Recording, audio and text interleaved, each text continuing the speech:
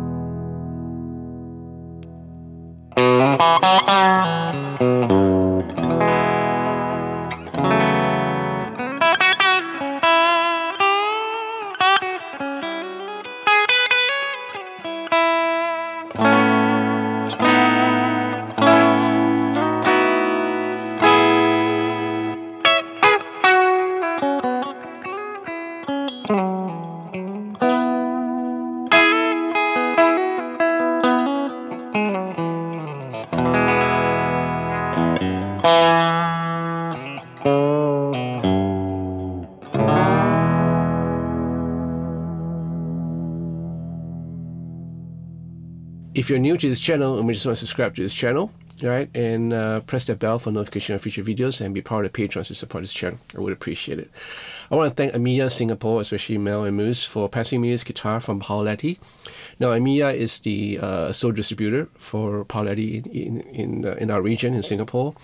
This is the Stratospheric Loft in Firemist Green. This is a really unique color, which I really love. Well, Paoletti, as you all might know, they are an Italian company, and I think they use or still do own a vineyard. So these bodies are made for 130 plus years old chestnut cask, which was used to store the wine. So they have recycled this and used it for guitars, which I think is a really, really, really great idea. And the fact is that these are really old casks. They have these grains that are really unique to Paoletti guitars, And basically you have the chestnut body, 130 plus years old chestnut body, reclaimed, right? And you have a Canadian roasted maple neck. Now, guitar features a Pau Ferro fretboard with a fret radius of 12 inch with abalone inlays and a medium C neck profile. Really easy to play. Features also a bone nut with a 42 mm width, and these are the Clusen Deluxe tuners, right? And a string tree. Here you will find the famous Paoletti brass pickguards. These are like different components to it. Basically, there are 2 or 3 pieces of here. You also features the Paoletti OEM tremolo system, which I think is really easy to play, stays in tune really well, has a nice sustain to it. And of course the shotgun shells knobs, 1 volume, 2 tones, like a normal Strat, 5-way pickup selector. And these are the Paoletti 60s single coil. They are basically 7.5K Alnico 5 pickups. Not much of a high output, but medium output. Really nice sounding, really pristine and how should I dare say pure, but really pristine and pure, right? And if you were to set it to the last pickup, and when you're hitting the overdrive mode, yeah, it still delivers that punch. I kind of like these pickups a lot. Now, the electronics of this guitar features a CTS port of 250K. The knobs are easy to manipulate, right? Here you have the neck joint with the Paoletti brand and a backplate of brass. I really like the way this guitar is, like, in different angles it shines differently. So it emits a different sort of a hue every time you look at it. This Firemist Green, but I see more silver than anything else. There's a whole lot of dashes of silver around, and I think the whole look of this is really, really nice. Of course, you have the famous grain here, which I was talking about in my John Cole signature model, and this is less apparent because on a Telecaster you have a flatter side, so it's more apparent. But you can still see that grain here, like the wings of a feather, of an angel. Yeah, right here, really nice. Cool. So now this guitar. Now I've reviewed another single Paoletti Stratospheric before, and this plays a little bit different. And I find that this guitar has a different character to it. Now, I believe that every chestnut body and every guitar made by a manufacturer does not sound the same. You know, they all have their little idiosyncrasies and characteristics to them. So this sounds a little, if I remember correctly, this sounds a little bit different. I find that this one has a little bit more clarity to it, especially on the neck pickup.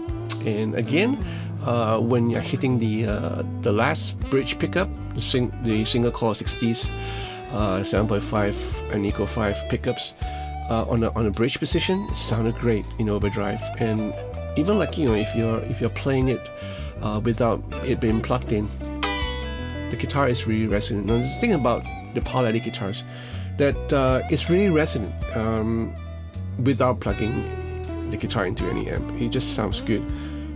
And it's always a rule of thumb. There was an advice given to me by an old guitarist that if you were to look for a real good guitar, it has to sound good acoustically, and thereby translates really well when you plug into an amp or to any source of input.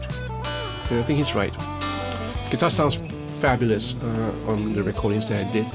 Even when I'm just playing and noodling with it, it just sounds great and easy. Right? This neck is the same as my signature model, except that I have a reverse headstock. But yeah, we will talk about that later on, about why I decided on the reverse headstock. Maybe in my next live stream. So all in all, great guitar. Now, not cheap. This guitar costs a bit, but again, you get what you pay for. Right? So if you're looking for a Strat and you're a Strat player and you're looking for the ultimate Strat, this is something to look for. There is another one with the single humbucker, which I think gives you a little bit more versatility because the humbucker is split. You can actually split it. But if you're looking for a traditional Strat kind of sound, this is the one. Alright, let me know what you think about this guitar and leave your comments in the comment section down below. I want to hear from you. And if you like this guitar and want to try it out, the guitar is available in EMEA, Singapore, in the Peninsula. Call them up. All the details are in the description box. So call them up and find out whether the guitar has been sent back yet, because this is currently at my house. So you want to try, just give them a call. Right? Look for Moose. Right? You like this video, give me a thumbs up. And press the bell for notification of future videos, and be part of the patrons to support this channel. I would appreciate it. I thank all my patrons for the wonderful love, and the friendship, and the support. Thank you so much, guys. Again, beautiful guitar. Keep on playing the guitar of yours. Alright, and I'll see you real soon. Arrivederci.